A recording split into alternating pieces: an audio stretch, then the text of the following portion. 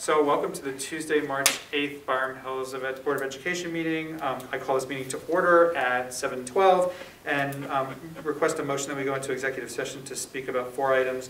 2.1 legal matter district, 2.2 contract matter non-represented staff, 2.3 negotiation matter BHTA, and 2.4 negotiation matter CSEA. So moved. Second. All in favor? All right, we'll be back shortly. We called the meeting to order earlier and went into executive session. Now we can stand to say the pledge. I pledge allegiance to the flag of the United States of America and to the republic for which it stands, one nation under God, indivisible, with liberty and justice for all. Welcome. Good to see everyone here. Why don't we just jump into our business for this evening. We'll start out just by asking for a motion to adopt tonight's agenda. So moved. Second. All in favor? All right, so next we go to any comments from the public regarding any items not on tonight's agenda. Great, hearing none, then we go to the consent. So can I get a motion for approval of the consent agenda, item 6, personnel, 7, special services, and 8, business? So moved. Second. All in favor?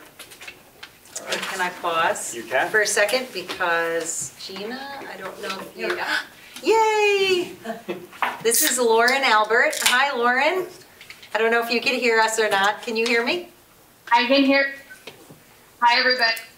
Hello. So something great just happened to Lauren and to Byram Hills. Lauren was just appointed as the new assistant principal at Byram Hills High School. Can't wait to meet you. Yeah, we're excited. We're in your library where you will be watching hundreds of kids. And we're so happy. I'm very excited to get started and to work with everybody, to work with the students, the parents, the families, and I feel very fortunate and blessed to be given the opportunity. So thank you so much. Oh, you're Great, welcome. Lauren, thank you. Congrats. And Lauren was at Mamaroneck for 6 years and most recently was an administrator in the Baldwin School District for Social Studies before coming to Byram. Yeah, which is great. All right, welcome, and we're looking forward to seeing you before July 1st, but officially July 1st. All right, thanks for coming on, Lauren. Thank you. Bye. That was fast. And, yeah. Wow. And I also want to make a note that there is a teacher retirement on this agenda too, Mona Goodman. And Mona and I have worked together in this district for decades, and she brings an amazing spark to the classroom and is going to be incredibly missed. You know, we're fortunate when we're not happy that people retire. Right? It's a good problem to have. So Mona, we will have many accolades to come and celebrations and a real retirement dinner this year. And just know that we're happy for you and proud of you moving forward in your life, and it is Byram Hills loss. Congratulations to you. And that's all I have. Good. Thanks. So we can go on to the proposed administrator's budget for 22-23. So Kelly, you want to take it away? I think I'm going to take over. Ta-da. All right, so I will start. The Finance Advisory and the district administrators got together to review and put together this administration's proposed budget for the 22-23 school year. First, we have Lori from our Finance Advisory Committee to give us the dates. So the first one is in our chat. It was budget hearing 1 on January 18th. Oh, no, yeah. Yes, that's Tonight is the administration's proposed budget. That's March 8th. March 22nd is the budget hearing 2 for programs for students with special needs, computer-assisted instruction, art and music instruction, curriculum development. Then on March 29th, we have budget hearing 3. April 5th, budget hearing 4. April 19th, budget adoption. May 3rd, budget hearing 5, which reviews the proposed budget. And May 17th, the budget vote at HC Credit from 6:30 in the morning to 9 p.m. And budget hearing 2 and 3 are when the public can make comments about the budget. All right, Lori, thank you. So starting with our budget guidelines, these pretty much remain the same every year, although some of the pieces under it change. So our board goals, our enrollment projections. Today I was informed that we are officially now at 10 sections of kindergarten. Wow. That's what we Right. were at when our kids started. Right. That's great. Yeah, Oh, I'm so happy which for is that. pretty amazing. So enrollment is driving a little bit of this budget, although you're not going to see that here because we just learned of these additional sections. But really, staffing needs, revenue and expenditure projections are really important for us as we're looking at this. Debt service, you know that we have one bond that is due to come off in 2025. So we do look at that also in a long-range forecast. I'm proud of our facilities and our ability to keep up our facilities. It prevents us from going out and securing bonds like some other districts need to do for things like improvements to roofs or a boiler. We just had a boiler that was unanticipated, but we were able to, between reserve funds and everything else, take care of the work that we need to get done here because we don't allow everything to go to the point that it is in disrepair. We have a replenishment process. And then same with replacing equipment from the district.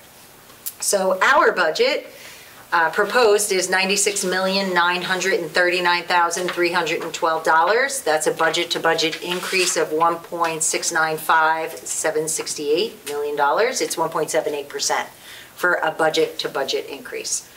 A few things that we look at when we are doing that budget is we have to, of course, analyze student needs. We have to look at programs that we currently have.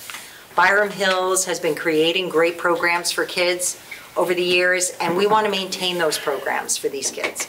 Our enrollment is going to give us even better opportunities to do that. We look at all of our contractual obligations, salaries, staffing, and as I said, enrollment. And then also looking at our reserve funds and how much of those reserve funds we might need to tap into in each year. You never want to use your reserve funds for an operating budget. So we are trying to be really clear of using them in that way. And next, the vision. Now, this is from my predecessor, Bill Donahue, who I'm pretty sure is not watching the Byram Hills Board of Education meetings. But every student K-11 will have the opportunities afforded our graduating seniors. I keep that here because I always want to do more than that.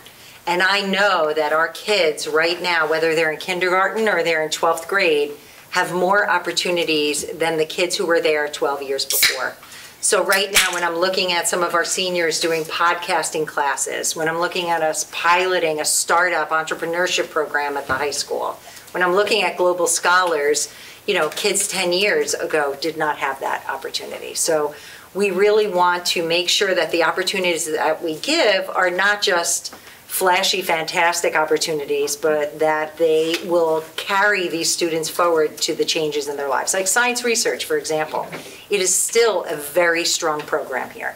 It wasn't just something flashy. We weren't chasing after shiny objects. It's something that we thought every child would benefit from delving deeply into the scientific field, for presenting their material, defending their material, putting together their arguments, finding factual information. That's a skill that's going to serve them for all time. So we hope that our other programs do just that as well. And here we have our podcasting on the right, our kids playing music on the left. And you can find all of our programs on the website under Curriculum and Instruction and Academic Departments. And now, this is pretty funny, but at the time that the demographer was here, this was our enrollment, and we were anticipating 2,333 students in 2022-23.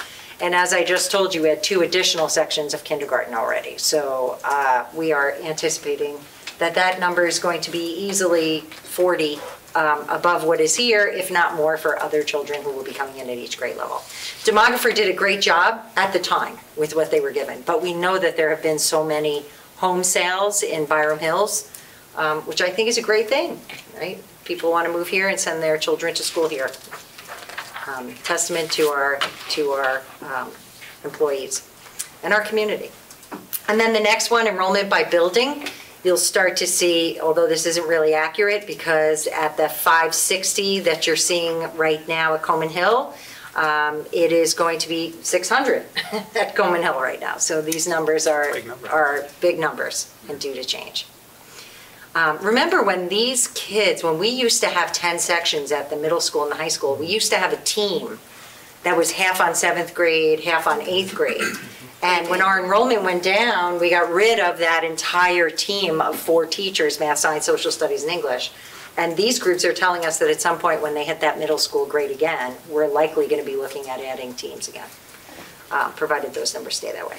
I think it proves one thing, which is that if you look at the demographer's report, like from 5 years ago, Yeah. you never want to put too much stock in the demographer's report. And we Right. always said that there's the same amount of housing stock here, if not slightly more every year. So eventually, Yeah. these houses are going to turn over. Yeah. And at the time, in demographers' defense, at the time that they do some of this forecasting, these kids aren't even born yet, these little 5-year-olds, And right? who could have predicted the pandemic? Exactly. And who's going to Well, move that's right. here? It's so many factors. They do the best they Yeah, can with what they have. do a good job And considering. usually they're pretty accurate. Yep. And so when we focus on staff resources, on the next slide, we have elementary teacher, but that's going to go up by 2 teachers, and elementary special education teacher. We're going to have a new special education program, a special class at Coman Hill, which I'm really excited about. That's an opportunity for our students who are in district and also for students to tuition in for that program. And an increase in science, an increase in special education, and an increase in math at the high school level. And that is due to needs that we've had, and we had a leave replacement we have to turn into a full-time position. So what does the proposed budget include?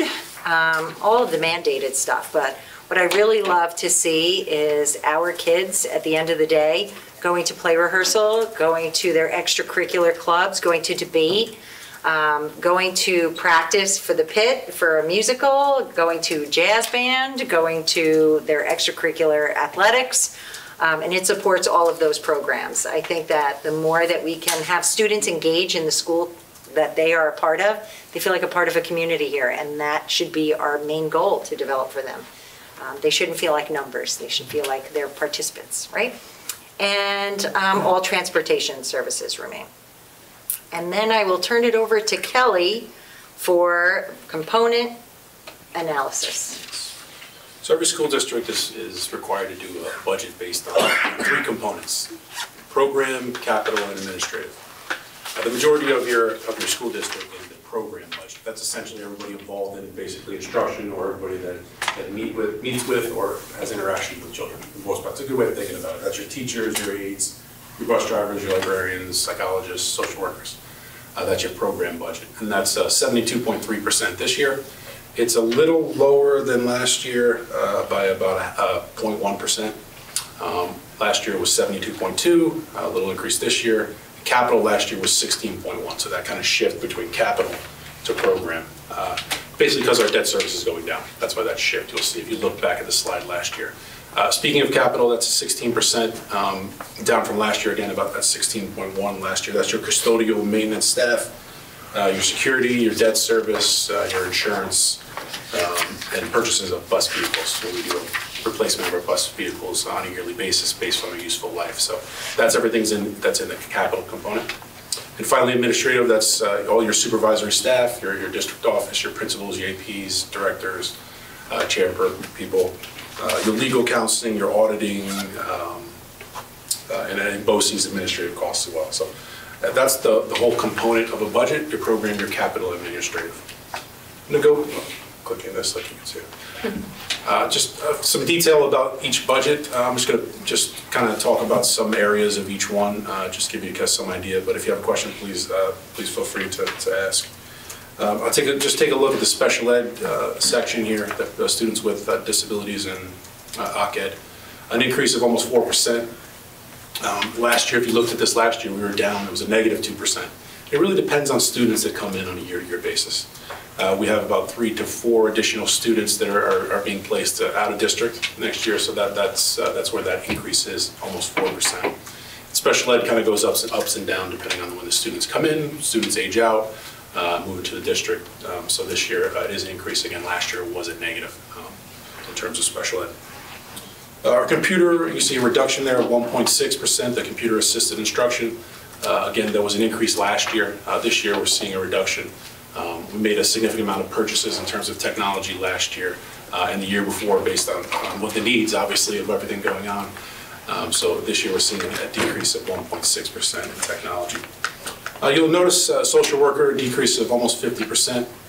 In the prior budget, we had allocation for a position. We actually, and if you look at guidance, you'll see that increase of 5.5. They kind of team together. We used the student assistance services for that position. We didn't fill it as a full position. We used them, and we're going to use them again next year. So we'll have a full 5 days at Coleman Hill for that position and a 1 day at the high school next year. So those two kind of team together in terms of the decrease in social worker services and the increase in guidance. Was the increase in guidance because we had a K through 12 mandate? Didn't we have it, right, was that something new? Yeah. Yes. Excuse me. Okay, so overall, in terms of the budget, it's a 1.9% increase in the program section of the budget. Again, it's 72.3%. In terms of capital, again, this is really everything that kind of associates with building and maintenance of our buildings. You'll see operation of the plant, you'll see an increase of 3%. That's mainly attributed to our increases in utilities, specifically electric costs. We're projected a 14% increase in our electric costs next year based on our electric provider. They notified us earlier this year of that. You maybe experienced that at home as well, increase in electric rates in this area specifically. Maintenance, an increase of almost 6%. You know, we've installed a lot of new equipment in our buildings, ACs, exhaust units, you know, in order to just properly maintain those on a year-to-year basis. We've increased that line. You know, we want to get it the most we can out of those equipment that we've installed, so maintaining them on a year-to-year basis is definitely crucial to make sure they last for their useful life and beyond if possible. Security, you'll see a decrease in security. Not that we're making a reduction in terms of guards. Prior year, we did a lot of installation of cameras in our buildings, so we've reduced that budget code from what it was the prior year, just reduced that. That's that almost 6% decrease in terms of security. No change in our guards or facilities that way, SROs. That's only a decrease of the camera line for BOCES. And then finally, transportation, you see an increase of 9.1%. With our fleet replacement plan, it's an additional van. We usually, depending on the year and depending on the useful life of the vehicles, it's usually like 2 buses in a van or 3 vans in a bus. It just kind of depends on the years of the vehicles. This year we have an additional van, so we're actually replacing 3 buses in a van for next year. So that's why that's an additional 9. So could you just talk about that for a second? I guess we don't know for sure what this legislation, what the final version is going to look like, or even if it's going to pass. But assuming it does, and we know on April 1st what it looks like, I mean, how might that influence our desire to buy these vehicles? How much lead time do we have before? So the useful life of the vehicle is between 12 and 15 years. So we have an additional next year and basically the year after where we would still purchase the vehicles we're purchasing now if that legislation goes through. So if we're purchasing these buses next year, by the time they end the useful life, it would be that requirement, before the requirement. Before the requirement. So we're going to get the full useful life out of them before. Yes, it would be for this year and next year if the dates, if that's. And we couldn't order them now because we don't have the infrastructure, we don't have the mechanics, we don't know what to do with these buses. Yeah, I mean, discussions we've had on the vehicles between the business officials and the various groups, there's a lot of issues that still need to kind of get ironed out. And the cost is one of them. I mean, they're basically double the price of a current bus. Oh, no, I totally get it. And we have, I mean, we've been trying to be as vocal as we can be to all our local legislative delegation that there are a lot of good intentions, but in practice, right now, as it stands, there are a lot of issues with the way the legislation's been constructed. So especially that school districts who own their own fleet are not eligible for these grants. Exactly. Yes. Right? Exactly. And I know that Pete Harcum knows that, Shelley Mayer knows that. Right. And our buses are low emissions. You know, we purchase buses based on what's the diesel? Remember the name of it? It's a TSI or something. Yeah, it has an animal component to it, the diesel, that it's a very low emission. What? Yeah, I shouldn't even say that. Do you remember what it's called? I just left I don't know what it's called, but I know what it is. is. Yeah, there's a component, some kind of cow component that lowers the emission. Like a manure componont? It's something like that. Yeah. Okay, for urine? Okay, yeah. Yeah, it's like a biodiesel, yes. I don't say the word out loud. But yeah. Could we get grandfathered, do you think we'd get grandfathered in? I think it's going to depend. I mean, I think we're really early, this is my personal opinion, I think we're really early in the technology. I don't think we're quite there where everybody can have it. Honestly, if everybody wanted to do it, they wouldn't be able to produce enough to actually get to do it. There's not, How many companies are there, 3? Yeah, there's 3 companies, and it's not your big bus pickups, not your Bluebirds and your the other one. It's not. It's just companies that are starting this process. The technology is not quite there yet. I understand the need for it, but we're almost there. I think that's why they gave the lead time that they did. Right, we just don't want to be buying vehicles that aren't going to be 100%. able to be used for their useful life. Yep. That's, So we got 2 years. There are also companies, like there's a company in Long Island that takes your regular bus, your diesel bus, and it turns it into an electric bus for Yeah, less money or whatever. I think it might get to that. I think that's more realistic, just based on supply. If they needed, I mean, I think the webinar said they had 700 school buses in like 3 counties. So replacing 700 buses, it would be impossible. We have trouble getting regular buses now. We order our buses when the budget vote ends, and we usually don't get those until October, November if we're lucky. Based on supply issues this year, we didn't get them until January. So that's my only concern with it. So hope I answered your question. And then finally, administrative portion of the budget. This is a 1.4% increase. I just call your attention to the programs with students with disabilities. That's a decrease of 6.2%. That's based on a change in retirement administration, and filling that position. So overall, administrative going up 1.4%, and that's 11.7% of our total budget. Sadly, this slide hasn't changed in many years. Our budget drivers, really, we have no way of I keep thinking this is mine, sorry. Fortunately, this year, the teacher's retirement system did not have a large increase. So retirement systems is for every dollar paid a teacher, there's a percentage that the district has to pay towards their retirement.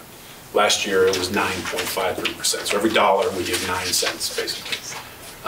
So from this year, it's going from 9.53 to a range of 10 to 10.5. So we'll probably be in that 10.25 range, which is really not a large increase as it's been in prior years. Luckily, the employees' retirement system, which essentially is everybody that's not a teacher or administrator or instructional, that actually went down this year. It's been flat for the last 2 years. It was at 14.6% last year and this year. And next year, it's going down to 11.6. So we're seeing a reduction in the employees' retirement system. And it's a concern. Retirement system is a concern on a yearly basis. If you remember 5-6 years ago, there was a huge shift in the cost for retirement, and it caused a lot of layoffs in New York State. So it's something we're always looking into. I do anticipate that going up next year, possibly the year after that. Hopefully it's not a huge jump where it would be a larger discussion. But that's something, is a concern on a yearly basis. So is it based on a 3-year average or a 5-year average? It's based on a 3-year average, allegedly. So there's a little bit of a lag. If we go into a recession, it takes a little bit of time for it to catch up. Hopefully, but yeah, they tend to plan a little advanced. I'm encouraged it's not a huge increase this year, but it is a concern going forward in terms of retirement. Contractual costs, our salary and our health insurance. Fortunately, our health insurance only went up 1.5% this year. Speaking with other business officials in the area in Orange County and Putnam, the state plan, the night shift plan, went up 10% this year. Large increase for night shift. And they're usually on par with Swiss Chip, our company, our plan, or a little lower sometimes. And the Putnam Northern Westchester BOCES plan went up 8%. And I know the Orange Ulster plan went up 7%. So very fortunate that our plan, Swiss Chip, only raised their rates 1.4%. Again, health insurance is a big portion of our budget and our expenses, so it's definitely encouraging. I do think that's going to increase going forward. I mean, the uncertainty out there, obviously we don't know, but I can't imagine it go 1.5% again next year, so we're probably looking at an increase there. And then finally, Medicare, a 14% projected increase in Medicare next year based on the rates that were out there. So that's something to keep an eye on. That's the largest increase I can ever remember. So definitely something to keep an eye on going forward, the increases for Medicare. This has changed a little bit. This is a good thing. We've removed a lot of issues in terms of, usually we're talking about when the governor does their budget and they talk about changes to expense aids, changes to BOCES aids, and any reductions. Fortunately, the legislature and the government really pushed out the issue with foundation aid, so you don't see that on here. A lot of districts in this area received money from Foundation Aid that they were due back since it started, since GEA started the gap elimination. So you'll see a lot of districts that are receiving a lot of Foundation Aid, maybe not as much in this area, but more towards Putnam and a little farther out in Westchester. You'll see that they receive a lot of Foundation Aid. Unfortunately, we were not at that same portion. We were not due any money. We were pretty much on par. But there is no negative. They're not taking money back from us, fortunately. We're hold harmless, and we are receiving a 3%, the minimum 3% increase in state aid based on Foundation Aid, which is about $63,000, which is close to what we receive on a yearly basis in terms of increase. But really, there hasn't been a lot of mandate relief. We still have the same kind of mandates going forward. I know there's a lot of legislation right now to try to relieve some of those issues. But again, I'll keep that on there as something to discuss. And again, the federal tax law still out there, and no change on that. Hopefully something goes that way. That's obviously something that's hurt this area significantly. So that's another issue of concern going forward. I like that the list is starting to slow down, but there's still things and work to be done. So in terms of the expenses we talked about tonight, the revenue side of the budget will be on the March 29th. We have another meeting on the 22nd. We talking with the Finance Advisory, have a meeting with the Finance Advisory Committee and discussing the state aid, going a little further into that, the tax levy, and then where we are in terms of equalization rates. We'll talk about the shift and the share of the tax levy from each town, like we do every year, and we'll have that discussion on 29th. I'll give you a lot more detail in terms of the changes in assessed value in each town, and we'll talk about that a little further on the 29th.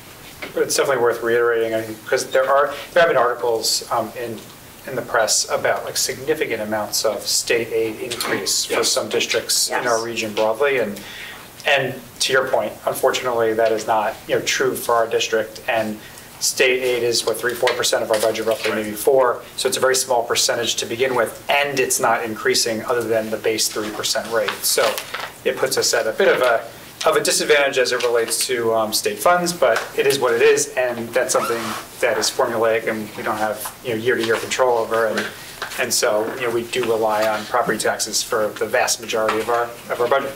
Absolutely. And then our next budget presentation was on March 22nd, so 2 weeks. We'll be discussing programs with students with special needs, computer-assisted instruction, art and music instruction, and curriculum development. And then our budget hearing 3 on March 29th, budget hearing 4 will be our final proposed budget on April 5th. April 19th will be our budget adoption, May 3rd our final budget hearing, and then the budget vote on May 17th. And if you have any, this presentation will be on the website tomorrow, but if you have any questions, please feel free to email me at my email there, or just check the website for further information. And Kelly and I will do our budget presentations at Principal's Coffees coming up. Thank you so much. Any questions? No? Okay. Well, appreciate it, Kelly. Thank you, Kelly. Thanks for your work. All right, so that brings us to 10.1, unfinished business, discuss on Board of Education candidates. Okay, so I think even though I know our candidates have heard this multiple times now, just for the sake of anybody tuning in to this meeting that may not have seen some of the previous meetings, I'll just quickly recap the process around our vacant Board of Education seat, which started way back in December when Ira Schulman had become town judge, and ultimately at the January meeting we accepted his resignation for his board seat, and that left a vacant seat on our board, and the board had a discussion at initially the December meeting just alerting the public to this, but then ultimately when it became official at the January meeting trying to figure out how we were going to move forward. And there was a consensus reached that we would attempt to appoint someone to the seat between the time at which we make the appointment through the date of the election. And it's important for the community to know that on election day, at that point, once the results are ratified, then whoever the community chooses in the election process would be sworn in at that point for the seat. But nevertheless, it's important to attempt to try to appoint someone to the seat, given that it's open right now.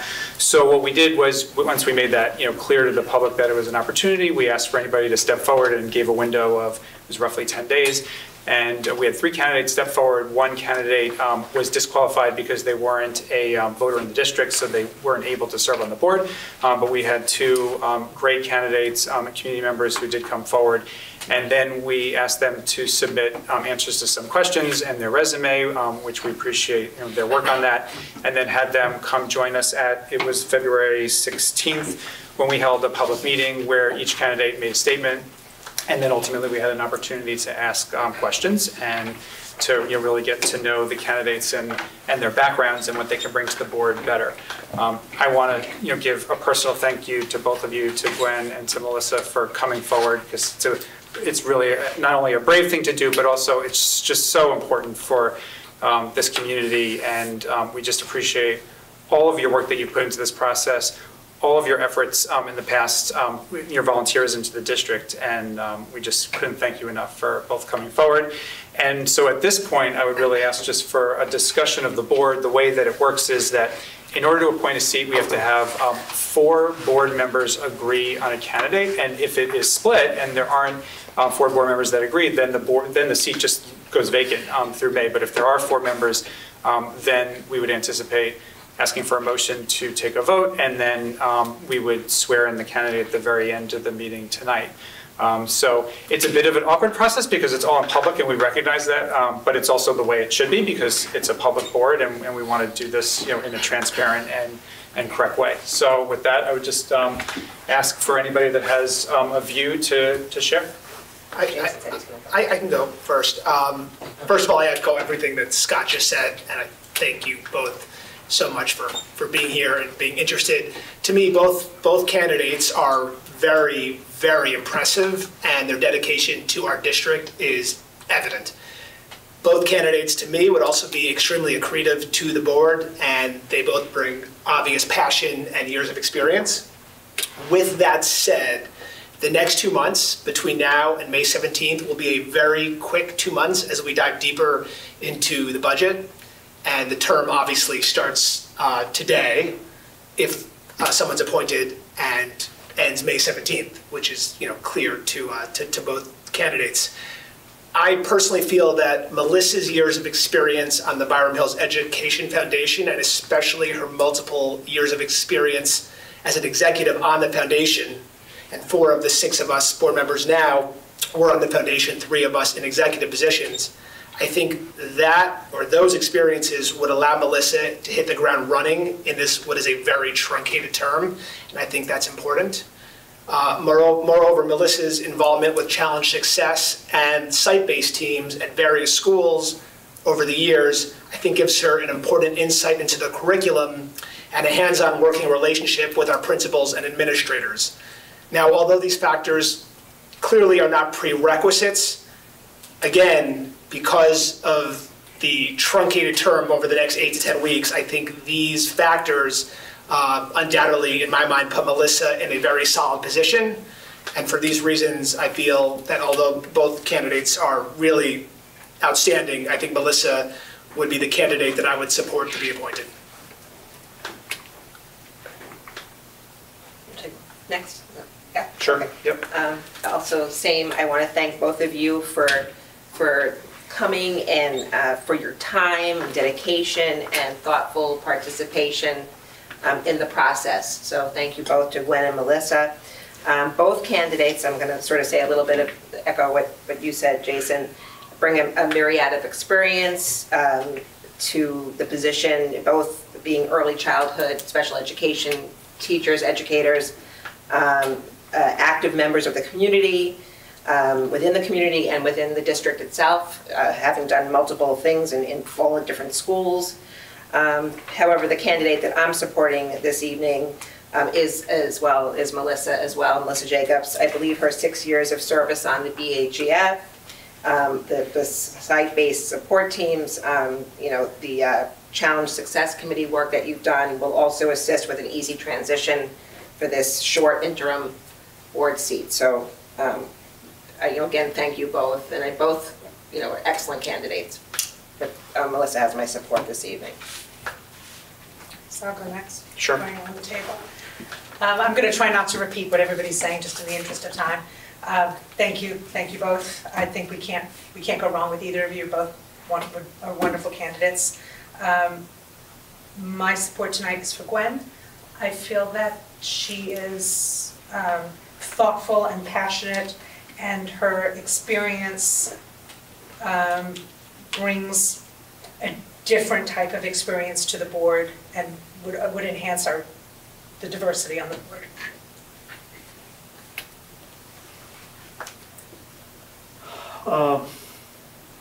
This is really a difficult decision. You both are just amazing, wonderful, contributing people to the community and to the Byram Hill School District. I've directly and indirectly worked with you over the past several years from my various roles on the PTSA. And your commitment to the children in the school district there's no words for your love and joy for the kids in the district. In looking at the short term, you're both educators, you both have incredible backgrounds, but just looking in the short term from an administrative standpoint, I believe that Melissa's experience with the Education Foundation may help us transition over these next 6 to 8 weeks. That's not to say that, Gwen, that you would not be an incredible candidate for the Board of Education, and I certainly encourage you to pursue it, but for this immediate need right now in the short term, I would say Melissa is, just with her background with the Education Foundation, a little bit more suited for the short-term period. Both candidates I thought were stellar, but on the margin based on the in-district experience and contemplating and preparing for the position through various volunteer and very time-consuming positions in the district and constant interest in the workings of the district. I'm going to support Melissa tonight. And I just, again, want to thank both of you for coming forward. And I think it's amazing that we have two candidates that have an education background and so truly understand education and are passionate about education and passionate about the district. And you've both, volunteered so much of your time for the district. I also am prepared to support Melissa tonight, and it's specifically because of the experience that she had in the combination of the executive role in the BHEF for a significant number of years, including the grant review committee, really getting deeper into curriculum in the district, in addition to the site-based experience and challenge success. And I think it's really those three things that that will enable you to get up to speed quickly on the task, because typically you have a little bit more latitude to to get up to speed when you join the Board of Ed, but it's such a compressed period of time that I feel like your experience is just really well suited to get up to speed quickly. So I think with that, I would ask for a motion, because I think we have consensus to appoint Melissa. So moved. Second. All in favor? All against? Or, okay, fair enough. So motion carries, but I think it's with a heavy heart, because I think we have two great candidates, and I hope, Gwen, that you continue to work with us in lots of different capacities, because what you've added to the district through the years is very admirable. And I think I can speak personally, I enjoy getting to know you in this process and getting to know both of you and your experience. And so, not an easy process, but thank you to you both. And I agree, because you have to hit the ground running the next few weeks. So congratulations. I think it'll be good for our kids in the district. So thank you. It's nice to get to know. That's very gracious. Yeah. Thank you. We are blessed to be in this community, so thank you both. Yeah. So we'll amend the agenda and come back at the very end before we adjourn, just to administer the oath. So anybody else have any comments, or? Take a break. Take a Yeah, minute break. Yeah, we'll take a couple Yeah. minute break. Yep, and then we'll come back and we'll do policies. Point two. Who's kicking it off for policy? Is it? All right, Tim, are you going to kick it off? I will, yes, I will Okay, take cool. it off and send it over to you in a moment. We have a few policies for second read that we reviewed at the last meeting. There's policy 0000, and we'll throw that over to the policy committee in a moment. The citizens advisory, and second child read. abuse, maltreatment, or neglect in a domestic setting. Right, so those are for a second read, and we did answer some questions on those at the last meeting. And then I guess I'll kick it over to the policy committee. We also have a second read, the educational philosophy and mission statement. And I'll ask the policy committee of Lara, Mia, and Petri to have a discussion regarding that policy. So at our last meeting, we discussed the educational philosophy and mission statement, and there was some concerns and questions about it. And it's up for a second read this evening. And we included suggestions from the last meeting into this revised policy, if you had a chance to look it over, including leadership, wellness, character education, principles, and learning dispositions. So we like to ask the board if you feel this policy now captures our educational philosophy, and if you have or recommend any additional edits for this second read this evening. I really like the addition of the leadership. That was a great suggestion. That was what we spent a lot of time on. Yep, I feel the same way. Thank you. We're all good with that? Great. Thank you. Great. Yeah, excited about that addition to the mission statement. So we will update the website as well. And then we have a few policies for first read. There's policy 4000, student learning standards and instructional guidelines. And this policy was written in 2006 and has not been updated. So it was rewritten to focus on the current areas in curriculum and instruction that are our priorities. And some things include mentioning the New York State learning standards, national standards, higher level thinking skills, and learning dispositions. And those were all integrated into the instructional guidelines. And then there is policy 4200, which is curriculum management. And that also was written in 2006, so it has not been updated in a while. There's 4 main sections to this. The first section is around curriculum development, which provides the guidelines on our approach to developing the local curriculum. And just to clarify for our community who might not understand, is that the state sets standards for each of the content areas, and then local districts have the authority to write and develop their own local curriculum. The second section is the adoption and setting some areas around how the curriculum is adopted, and that is the Board of Education's responsibility to adopt curriculum and curriculum materials. Then there's curriculum implementation, which describes the responsibilities for implementing curriculum and instruction in our schools, and making sure that what we adopt and what we write as our local curriculum is actually being taught and implemented in the classroom. So it describes that process. And then the fourth section is the curriculum review process. And as you know, we present frequently some highlights on our curriculum, so the board and our community has a chance to see our programs.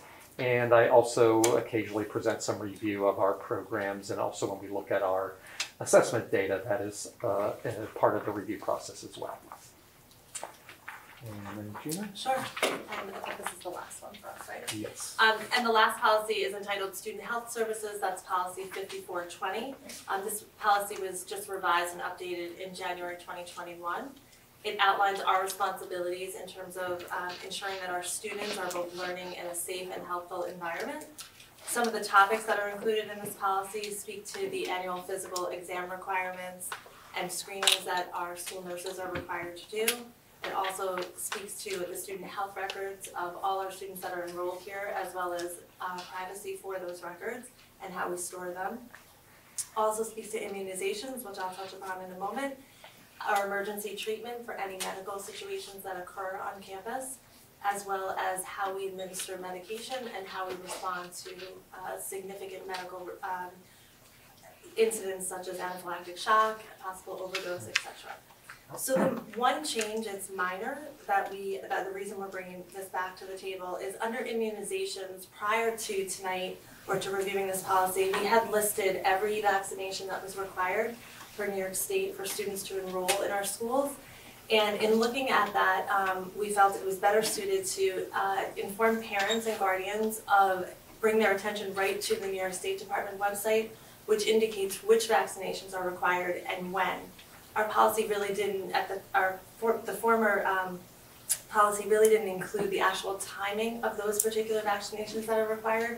So in the essence of keeping with what possibly could change or what is required for pre-K as opposed to kindergarten, we felt it was best suited to ensure that parents just reference that website and document. We're happy to answer any questions, if you have any questions on these policies. All three are a first read, correct? Those I were thought questions. the one that Lara and. Yeah. That's the second read, no, I mean, the These were read. three that are yes. first reads. 4,420 are first reads. As far as immunizations, something that didn't occur to me when we had our policy meeting, but just came to mind. And perhaps I'm not reading thoroughly through. Do we list any kind of exceptions, religious or health related? So that actually was revised, if you look on, let me just find it for you. The religious exception, right? Isn't that also on the website? Yes, so it is, and also if you just look right below in that second paragraph where it says regarding medical exemptions and the process that is required and how it has to be reissued annually, it's right at the top of page, I guess the second page of the policy. Second, okay, yes, I'm sorry, yeah, I missed that, I apologize. No, that's okay. Okay.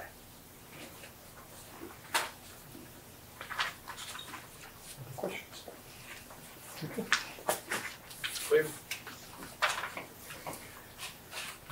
Any other questions about any of them? No. All right. Thank you so So much. if not, I'd ask for an approval of the second read of 0000, 2260, and 5460, and then the first read on 4000, 4200, and 5420. So moved. Second. All in favor? Okay, thanks to the work of the policy committee. Thank you. There's a lot of work. So next we go to the New York State report New card. York State report card. So not quite as dramatic as it used to be. They used to No. release it all at once, and now they release it in parts. So there's a few new parts of the released New York State report card, which is the accountability status, the enrollment data, and the English language learner data. And this is data from 2020-2021 school year. The accountability status is what we would expect. We're in good standing in all of the areas and all of the demographic groups as well. And this accountability is mandated by the Every Student Succeeds Act, the federal legislation. The enrollment data doesn't provide any surprises, and there's the English language learner data as well that gives demographic breakdown on our English language learner population. The other two reports I put into your packet are the 3 through 8 test data, which is not new to you. You heard me present that data back in the fall. So everything is what we would expect. The one thing you might notice under the accountability data is the absenteeism. It might be a bit higher for those listed as chronic absenteeism. That's due to the pandemic and quarantines. You saw that across the state where more students were noted as chronically absent, which is missing 10% of school. But nothing to surprise us in the data other than that. So pretty unremarkable, but that's how we like the New York State report card to be. Yeah, exactly. And I think you just need to accept it, Scott, or vote on accepting. Okay. I believe. And any, by the way, just brings up the state tests, I guess. Yes. Anything? Yeah, I'm going to present a New- little bit in my staff report on that, so I'll give an update Okay, on state all right, tests. sounds good. So I would ask for an acceptance of the New York State report card for 2021-22. So moved. Yep, we have to accept it. Yep. Yeah, All in favor? All I right. don't accept. Yeah. I don't know Well, what happens if you you never don't accept know. it. We can find Yeah. out. Do this for each individual school? I'm sorry, They do this for each individual school? Yeah, right. the report cards. They do break it down by schools, yes.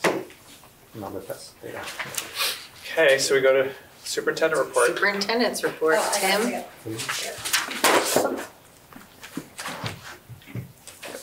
Oh, okay, thank you. Thanks. Superintendent report. We did? And Multitasking. Kelly has a clicker, Jen, so. Oh, Do it thanks. yourself. Slide 231 on the dock. On it. Let's see. Let's see if it. 8:35. Yeah, all right. So I want to see, I'm going to give the board a little test. What is different about this agenda than other agendas that I've had for the past 2 years since this past Monday. Mask optional. Well, COVID is number 3, right? So I'm happy to say that we have more to report on than just COVID. So we're going to start with Parent Square notification system, a new notification system we're going to be adopting that I just want to sort of brief you on. Facilities work at the high school in Crittenden that's going on right now. Our COVID numbers, which are very small, and how mask optional has been going in the community, school community. And last but not least, my favorite, student highlights all the time. So Parent Square notification system is something that we are going to be adopting. You don't get to see me sweat when I am trying at 6 o'clock in the morning to send out a Blackboard Connect blast, and it's circling, And we're all calling Blackboard. Let me give you a ticket number. You are number 89, it's 789. This is literally what we're going through. Times where Blackboard, and it's not going to be supported anymore, but quite frankly, it's not really supported right now. So we need to move to a new Parent Square notification system. It allows for phone, email, text. There's a great app that can go on a parent's phone. It can give you push notifications. It can sync with calendars. It has a lot of features that we can roll out over time, even like student-teacher rollout, but that would be much farther down the road. But it's a great option. Eventually, you could even have forms that are submitted through this, so it can be the housing of all things communication for Byram Hills. It'll push things out to our social media accounts, so really just connecting on a platform. And people don't have to opt in, it's just going to be automatic. So we do, well, just like Blackboard Connect, you can decide not to opt in like that, and you'll only get your emails sent to you. But parents will opt into that. We're going to send it to them. We also have the added functions. Like right now, if you're a divorced family and you want a step parent to be notified as well, that we can include more people on this, whereas Blackboard really wasn't amenable to that. So we have a whole rollout. Andrew Taylor is doing this with Krista Castelli in our tech department, and they have a whole rollout of when the admin are going to be trained, when they're going to issue things out to faculty and staff, you can see all the parent training and notifications that are going to happen. And I anticipate sending out my first blasts through this system in May. And if you're just getting an email, you'll just notice that the format looks a little bit different. The posts are a little bit nicer. Blackboard really didn't give us many options for that. So just coming soon to a theater near you. HCC and BHHS facilities, I wanted you to know what's going on here right now. The lumberyard field sod project is going to start happening in end of March, beginning of April. And that is, we're excited about that. And that is, remember years ago we received a donation from Armonk Soccer, and we are applying that. One half went to the Wampus sod field, and the other half is going to Crittenden's. And that's at the lumberyard. We will have conversations over time about the other field behind Crittenden, which is like the Dust Bowl. We do have to have conversations about that in coming years. We have to do something about that. But I don't think you can take sod, actually. I don't think you can grow anything there. And the high school library and lecture hall planning. We're sitting in this library circa 1978, and the lecture hall across the hall circa 1956, I think, or 76 or something. We have a committee, Andrew Taylor, Brian Horn, Caroline Matthew. I mean, there's so many people on this committee. Megan Salamo, Melissa Stahl, Michael Young, Chris Walsh, the APs, Letty Nardone. There are so many teachers who have been on this committee. They have visited all of these schools that have had, well, some of them have, visited schools that have had library renovations already to get a sense of what we want. A teacher survey has gone out to see what types of things teachers need in a library. What are things that you can't do in your classroom that you would like to have kids be able to do in the library? And so that another meeting is this Friday, and that's going to be a very long process in starting to see what the needs are, and in a typical Byram Hills way. It's not that we plan to propose anything this spring. We're looking at next year Do to kids start to still- propose thinking. Do they still use the books? Like, Yeah, they take books out. Yeah, they take books out. Yep. Yep. They do. Right over there, you Like see on that little old- cart, Mia? Those are the books that need to go back I'm into glad, I'm circulation. glad, I love books, I Yeah. just, Yeah. I They feel do. like everything's electronic now. It is interesting, and even in the town where I live, they now, next to the supermarket, put a pop-up library affiliated with the town library, where they just have, like, you can go pick up books, you can order books to be delivered there, and they have books. That's awesome. Yeah, I think the science journals are at this point almost all electronic. That's what. they have to Yeah. Yeah. be, yeah. Yes, Will for it Journals. incorporate the new work we did I like over this. there? Yep. So it Oh, yeah, that's we'll key. keep that, yep. Right? And then a new furnace coming in this week at the high school, and exciting softball field work that has been done. Really, it's not the softball field, but we do have a bona fide paved path to the softball field. Well, it's been done for this season? It's been done. Oh, good. Wow, Yep. that's great. And we are now in the process of trying to sort of tilt the seating, so the seating's a little bit better over there too. So it's time to bring people to visit you at their softball game and not worry that they're going to sprain an ankle on the side. Very exciting. So library and lecture hall planning, back to that. Faculty survey meeting on Friday. And I just put this here because I thought it was interesting to see how many people wanted small group work, how many people wanted podcasting to occur. These were things that they couldn't do in the classroom. Some places for quiet reading, somebody like, did you want it for testing? Meeting, this is a great part, meeting with somebody from a college, meeting with somebody from like science research, a mentor from Global Scholars, a mentor. So there are lots of possibilities between this room and the room next to it for kids to do that. Here are COVID numbers since February 28th. Yay. So district cases requiring quarantine was 0, although we had 6 people who somehow in the past couple of weeks have gotten COVID. And those aren't big numbers. So I'm happy to see that because that's the post-vacation numbers. That's good. Yeah. Yeah. That's like Great. business as usual numbers. It's great. That's right. And then the great student highlights, Science Olympiad, yay, they finished 8th among 20 schools and tied for 11th across 29 total teams. We had 8 individual events in top 10 performances, and these are all of the middle school students who were a part of that. And I want to thank Dennis Covert, who has been helping that group. He is a physics teacher at the high school. He was hired 2 years ago? 2 years. 2 years ago, and is just really, really invested in the school community. I mean, not only through extracurriculars, but go to any game and you will find Dennis Covert, probably a member of his family that he's bringing to our school too. So really cares about our kids and was super excited about their successes. New York State Wrestling from February 26th. Our wrestler, Justin Fortuno, achieved 5th rank, so congratulations to Justin. Justin, I wanted to have a parade with just you, but fifth rank is like pretty, that's unheard of, right? Unheard of. Congratulations. Really, congratulations. And a career 11-0 wins. What grade is he in? He's a senior. Congratulations to all of our athletic teams on fantastic seasons, and we had the semifinal boys varsity basketball game against Poughkeepsie on March 3rd. Congratulations to Poughkeepsie on their win.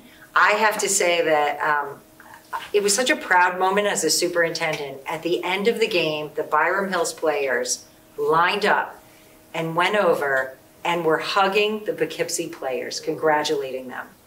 And it was like just just real respect for the quality of the game and the amount of work that Poughkeepsie put into it. It wasn't really until the end of the third quarter that Byram Hills started losing. And that I just thought that was incredibly impressive. It really was. Made me really proud to be superintendent. And written out loud, super, super fun. We had a nice day there, Lara. We sure did. Generously granted by the Byram Hills Education Foundation. We had our students who are working collaboratively in 8th grade, and they invited a member of the BHEF, Jessica and Lara and I, to go and attend. This one happened to be virtual, but the one that we were at was in person, and it was pretty amazing how they were getting kids to articulate their stories that will one day be put together into these books and bound. So just thanks to the BHEF, because that's pretty awesome. And Very it's going to impressive. continue on as a program here. And Melissa and Janine are just off the charts. They're amazing risk takers, and Yeah. kids are finding their voice in that They are. class. It was Yeah. the investment of the students, they were listening and you could hear a pin drop. Everybody was very respectful and encouraging of the stories, and it was very, very wonderful day. Wonderful. Collaborative Wonderful to skills they'll see. use forever, right? Mhm. And that is it. Thank you. Thank you. And I just have a few things. I'm going to give an update on the state tests. So the 3 through 8 tests are coming up. You'll recall last year, New York State Education Department applied for a waiver from the federal government. They did not feel it was appropriate to test kids last year given the pandemic. They were denied that. They did reduce the test to 1 day last year. And then at the Regents exams, we only had one student take a Regents exam last year. It's one student in one exam. Not one, literally one Our student. average was a 92, they did well. But this year, it all seems to be normal with testing. I've not heard that the state is modifying anything, so it will be the usual 2 days. I do want to remind our community that the state has made an effort to reduce testing. It went from 3 days to 2 days a few years back. They also implemented untimed tests for 3 through 8 tests, so students can take as long as they need to finish the test. So it is an effort to try to make the test lower the stress and anxiety around that for our children. But these are the dates. Students at Crittenden and Wampus will be receiving memos from the principals that outline the details of this. So 3 through 8 ELAs, March 29th to 30th, so that's coming up. The math tests are on April 26th and 7th. And then we have our science test coming up in 4th grade, May 24th and 25th is the performance test, and June 6th the written test, and then in 8th grade, June 2nd and June 6th. So those will be taking place as normal this year, and they should be the usual 2 days. Have they given you any indication of when the scores come back? Is it going to be the same lag that it usually is? Or I'm sure it will be, yeah. If not longer, just because of the situation. Until we go to computer-based testing, and I'm not even sure then that it's that sped up, because there's so many mechanisms that it has to go through in order to get the results validated. So I had a long conversation with the 2 folks who had the assessment department, and when they explained the process of why it takes so long, you know, they know it's an issue, but it's part of the bureaucracy of validating the scores. Yeah, I know. So hopefully someday we can move that up, but we're trying to get them feedback on how we can get to a better assessment system in New York, and we'll see if they take our feedback. You know how that goes. Well, through the School Boards Association, we've made the point around the turnaround time, and we also made the point that hopefully this year there are no repeat questions that are already circulated. Exactly right. Yeah, there were some issues last year too, that some of the items on the test were released items. So I think the state just threw together the tests last year quickly. They were hoping to get the waivers. They didn't anticipate that they had the right to test. Yeah. Advanced placement exams are coming up as well. The administration this year will be paper and pencil unless anything happens where they have to switch to, you know, schools being closed and go to electronic, but it seems to be on course to have the usual AP administration. There are some changes. That's so interesting. Like, really? Yeah. After all that? I know, right? We're just going to go back to paper. Nothing has changed? With the AP exams, right, but they are making some changes to the SATs and PSAT exams, and so I'm wondering if that might happen in APs in the future. I think they do have some things to work out in terms of some glitches that occurred. I think last year was better than the year before, but they are making some changes to the PSAT and SAT, so there will be a transition to digital exams with the PSAT starting in the fall of 2023. And then in the spring of 2024 for the SAT, which will impact the graduating class of 2025. Is that your children? Are you laughing? That's on time. I know, I'm doing the math in my head. So it will be. In that transition, there will be some changes. There are some things that will remain the same. The same skills and knowledge will be tested. It's going to be the same rating scale of 1600. You know, students can still take it in school or at a testing center, even though it's digital. They can still, you know, they'll be doing it in school or at a testing center. And testing accommodations for those who receive them will be given as well. Some things that will change include a shorter administration time, going from a 3-hour exam to a 2-hour exam. students testing on personal devices, computers or iPads, a faster score delivery for this, so students will get scores more quickly. The entire math section, students will be able to use calculators, and it seems like they're going to get more flexibility with administration dates. I don't know what that means yet, and they haven't given any details on that, but it seems like they might have some different dates that students will be able to test. Do they have information about like scrap paper? Because math, sometimes you need to work out your problems. Yeah, so I'm going to guess that you'll be able to have scrap paper and do your calculations as well. So we'll have to wait for the details. This is sort of the high-level changes that are occurring. And can you go back? Sometimes on these exams you can't go back. Yeah, that was a problem on the AP exams. Yeah. On the electronic AP. Right. Right. So those are all. Think of something like So it's to be determined. you know, and you Yeah. read something that jogs your mind and you couldn't go back. Yeah, those are all details that haven't been released yet, so that's something we'll be watching carefully and helping students understand those. I think for me as a test taker, you want to know going into it what you're able to do. So hopefully there'll be practice tests and things like that that students will be able to simulate what that experience is going to be like. So I think that's... At least by section to be able to go back. Yeah, Right? exactly. Can I ask a question about regions, because you didn't talk about Yeah. regions? Are the regions that students maybe last year in 8th grade and 9th and 8th through 12th grade that were waived last year, are there going to be other requirements, or are they completely waived? No, they were waived from the requirement, so they do not need to take those Regents exams for graduation. So if I was in Algebra 1 and I wasn't able to take the Regents exam last year, I do not have to take that Regents exam for graduation. You get credit for having completed the course. Do you still need two math, like, wasn't there a requirement of 2 of this and 1 of that, like, do you still? Yeah, no, you're just waived from it. So if you have to take your social studies, you'll still do that if you haven't sat in the course. So if you were in a course that ended in a Regents, and it was a required Regents, you do not have to take that Regents exam. I know what you're saying, there's a certain number of Regents I'm saying, exams like, required by those kids who course. didn't take algebra, do they now have to take geometry or trig or something else because they won't have the math Regent at all? No, you get credit for that Regents exam. If you had It's as passed the if you course. took it. As if you took it, Yeah. by passing the course. So it was basically saying, and this is an interesting concept from the state, if you took the course and got a passing grade, you met the criteria of the course and don't have to take a culminating state test. It's an interesting concept, maybe there's a future in that. Well, our finals are definitely more rigorous. Exactly right. And then I have one student highlight. So you remember in February, we had our Global Scholars team here, and they were getting ready for the global pitches for the students who were in year 2. And you heard from some of the folks that were here presenting who actually were doing pitches. So this was our first year of doing this global pitch event by this organization called Changemaker Project. So students had to submit a 2-minute video to pitch their idea, their action project, and the goal is to get funding for their action project. And then once they actually do their action, they can submit and be awarded additional prizes after that. So our students did that, and it was actually over the winter break when that event occurred. They submitted their videos, and then they were on a global Zoom meeting where people could ask them questions. And so we had some winners. So we had our Dolphin Hunt in Japan group, who you heard from in February, awesome. were top finalists in that pitch and got fully funded for their project. Wow. And Ellie Cooper, who was doing sustainability and tennis, and she talked extensively about her work, was the People's Choice and also got funded for her project.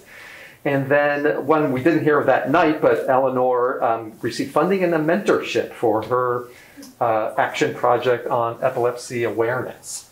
So I want to congratulate those students. We also had some additional students who got grant funding as well for their pitches at this event. And that's Logan and Izzy and Amy and Maya and Luke and Aiden. And then we have Sydney and the rest of the crew. I won't read all their names, but congratulations to these students. It was our first global pitch event at Global Scholars where kids were on a national stage and got asked some really great questions.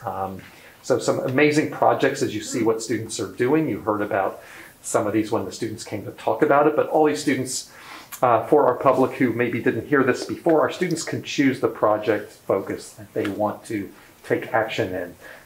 This occurs in the second year of the Global Scholars, team, and then some students continue their projects into senior year as well, where they have to take action in some area. So you see these incredible areas that students are exploring, and to listen to them talk about it with such passion. They do research in this area, they look at it from multiple perspectives, and then they come up with a way to address some issue through some action project. So really want to congratulate our students for the first time participating in this global pitch event through the Changemaker Project. And I was glad to see some of our students rewarded. What stage of the program are most of these students at? So I think a lot of them are probably... These are year two. Right? Yeah, year two students, so they're either juniors, there could be some They have seniors. more exciting events than, I think they're Most all of the year juniors two. there. Yeah, I think most of them are juniors, right? That's great. Yeah, so it's the year two action project. That's Yeah, great. so congratulations to these students and to our Global Scholars teachers and administrators who worked really hard with these students. And we will post some of their pitches on our Global Scholars website, so really exciting to see. They did a great job. Great. So again, thanks to the board for supporting us. It's really been remarkable. Well, it was a great presentation. Yeah, thank you. Only a couple of weeks ago. And that's all I have. All right. Anything, Kelly? Gina? Anything? Kelly's talked out. Yes. Budget summary. Board report, I just have two quick things. There's an upcoming school board, Westchester Putnam School Board Association School Law Workshop, and I think it's, I'm almost positive virtual, right? I think it's virtual. And they tend to be very pragmatic and useful, and they update a lot of things that have changed. So if anybody's interested, you can sign up. And then we've had really a series of meetings at this point with probably everybody in the Westchester delegation, Yes, we are. as well as others up at Albany. And some of the topics that we've talked a lot about are mandate relief, the e-bus legislation, regional cost index, trying to get more money for this region given the cost of living here is higher than in many parts of the state testing improvements, and then on the federal level, continuing to have discussions on SALT deduction. Those are just some of the quick highlights, but there's been a lot of discussions. Anybody else have any board reports? No? Okay. So communications, item 14, one letter regarding masking that was received by the board. Anyone else have any communications? No? All right. So then we go to minutes. I get a motion to approve the February 8th and 16th minutes. So moved. Second. I have one edit, which let me just quickly, I wrote down. It says that we posted a press release, that I said we posted a press release for the board vacancy, but it's that the press picked it up. There was a press article. Oh, Okay. So that's just like a minor change, and I think it was on Yeah, both that's sets true. of minutes. Yep. So with that one change. But we did advertise it, Well, we put it on our website, our website. and it was at the public meeting, and the press picked it up. Yep. But it wasn't like a quote-unquote like press release, that's all. Yep, so all in favor of the minutes? Okay, anybody abstaining or opposed? Okay, cool. And now I would ask for a motion to adopt tonight's agenda to add a new item 16, which would be oath of office for Melissa Jacobs. So moved. Second. All in favor? All right, so come on up. You're the next contestant. Is my cheat sheet with me? Yes. Where am I going? Bring it to Kelly. Here? So I asked you have to just, clean. I know. just raise your right hand and just read the statement as you've been doing. I do solemnly swear that I will support the Constitution of the United States and the Constitution of the State of New York, and that I will faithfully discharge the duties of the office of Byram Hills School District Board of Education member for the remainder of the term according to the best of my ability. Congratulations. Congratulations. Looking forward to working with everybody. Likewise. Okay. Ready to hit the ground running? Thank you so much. Thank you, everybody. You're welcome. Thank you for doing this. Thank you. All right. So I would ask for a motion to adjourn. So moved. Second. All in favor? All right. Good night. It's only 9 Well, doesn't- o'clock. Don't we have like a 3-hour executive meeting now?